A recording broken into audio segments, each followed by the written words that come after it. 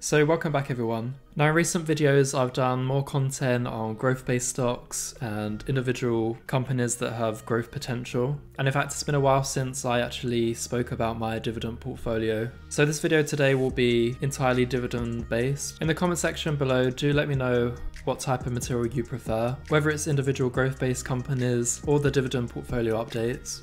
And so we'll be taking a look at all the dividends that I've received and which companies I'm allocated most to. So before we get into the video, let's just set the like count goal this week. So 34 thumbs up. All you have to do is hit that thumbs up right now and let's jump back into the video.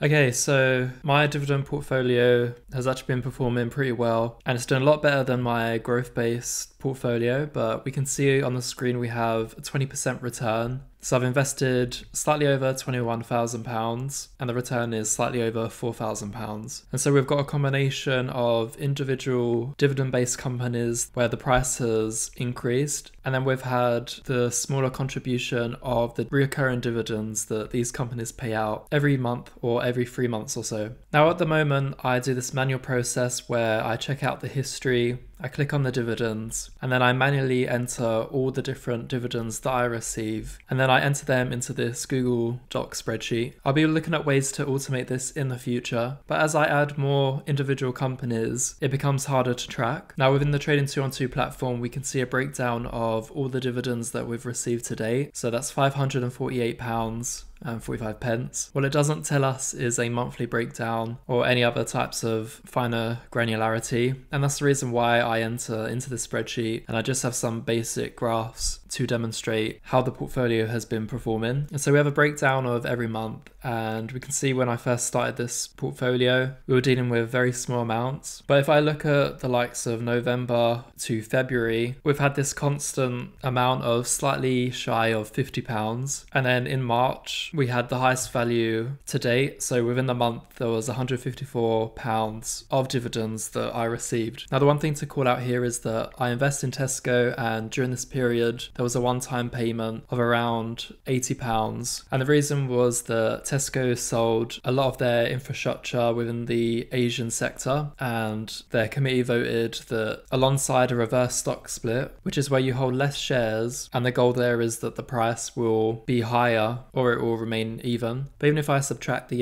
£80 here, March is still the all-time highest in terms of dividends received, and April is still being calculated, so that number I suspect will average around £50 to £60. And so while my channel has been focusing on individual growth-based companies, in the background this dividend portfolio has just been performing and really provides me with a constant amount of dividend-based income. Of course, I invest that money back into more stocks, and that in turn just increases the dividend process. Now let's take a look at the different breakdowns that I have. So at the bottom here we have this allocation, and so if I just click on that, we have the top 10 most allocated companies. And so first up, the highest weighting that I have is Citigroup. And so just cross-referencing on the left-hand side here, we can see I have 27 shares in Citi. That in itself has increased by 50%, and I have an allocation of 5.6%. And I'm not going to read them all out, but you can see the next weighting, that's Main Street Capital. All in all, these top 10 companies are around the £1,000 mark. And within the other section here, that accounts for all the remaining companies. For instance, this £38 that I have in Coca-Cola and all these other smaller companies. And roughly speaking, we're very close to 50%. So I just so happen to have this £1,000 allocation per company right now. And that allows me to buy into several of these companies. So I have a total of 47 investments, and so that means there's 47 individual companies that I invest in. For anyone that's interested, I have all them listed on the left hand side here, so I'll just scroll through and you can check them out. But there's nothing too exciting with these companies. They provide me with dividends. It ranges from sometimes under 1% all the way up to 10%, and I'd say the average percentage, and I'm just guessing here, but it'll be around the 3 to 4% mark. So that is just the pure dividends that I receive. And the main factor that is determining the percentage growth of this portfolio is actually the increase in the underlying stock. We can see that because within the breakdown here, if I'm receiving around the £50 mark each month, then that's going to be around £600 that I'll be able to reinvest into the dividend companies, but with a return of over £4,000. That's mainly because these companies have been increasing. For instance, check out Apple. We are over 60% with just 5 shares, but we have the added benefit of all these dividends trickling in each month and just providing me with truly passive income. And I know there's always this debate between growth and dividend-based companies. As you can see on my channel, I have a dividend-based account and I have a growth-based account. If you're interested in the appreciation of the underlying stock price, and dividend-based portfolios do grow based on the underlying stock appreciation, but if you're not interested in dividend-based companies, then you're probably more interested in growth-based companies and the appreciation there. And that's totally fine, but there is more of a manual process when buying and selling growth-based stocks. And it's one of the things that I still really like to this day with a dividend-based portfolio, is that regardless of whether the stock market for growth-based companies are increasing or decreasing, dividend-based portfolios aren't really being hit by those extremes, and you're able to really project where your portfolio is going to end 5 to 10 years from now. And that's achievable by doing nothing from this point onwards. The only manual process I have, and it's because I don't actually have these pies turned on, but the only manual process is whenever money comes in, for instance, I've got some free funds available and I'll have to go manually purchase whichever dividend-based stock that I am interested in. And that's just a limitation of trading 2-on-2. There's fees associated when you have auto invest within the pie section. So this entire pie section here, these days, I don't even put money into the pies, I just manually purchase. And the way I do it, if I see one that's underperforming, for instance, AstraZeneca, down 6% at the moment, I can easily allocate to the most underperformed company. But apart from that point, it is fully autonomous. It's as close as you can be to having truly passive income. And that's one of the main reasons why people like dividend-based portfolios. And for sure, there's big YouTubers out there. Take Andre, for instance, who has claimed that he's no longer focusing on his dividend-based portfolio. And so for his situation, and he explained this within his video, but he has what's known as rich people problems. And so given that he's from the US, he doesn't have some of the protections that we have in the UK. So for instance, all my dividend portfolio is wrapped in a tax-free ISA account. However, Andre, for instance, will have to pay, and it's dependent on how much he's earning, but 20 to 40% isn't uncommon in terms of any dividends that are received. And there was another point made that when you look at growth-based companies, you can probably 4 to 5x your investment. Now, some people are able to achieve that, and it generally involves really searching for that one company which can grow by 4 or 5x or even 10x. But not everyone gets lucky picking the correct stocks, and that's why for the average individual, and even for someone who is known to make a lot of money from growth-based stocks, then it still makes sense to have a dividend portfolio. I'm not sure why anyone wouldn't want to have free money effectively that comes into the account every single month, rather than having to figure out which company to buy, get the timing right on the buying side, and equally getting the timing right when you sell out of these stocks. And so I definitely would encourage anyone who is considering looking into dividend-based investment to set something up. It doesn't take too long to figure out which companies to buy into, and then you can just let your portfolio grow and grow without you having to deal with anything else. And anyone who's interested in growth-based stocks, definitely check those out.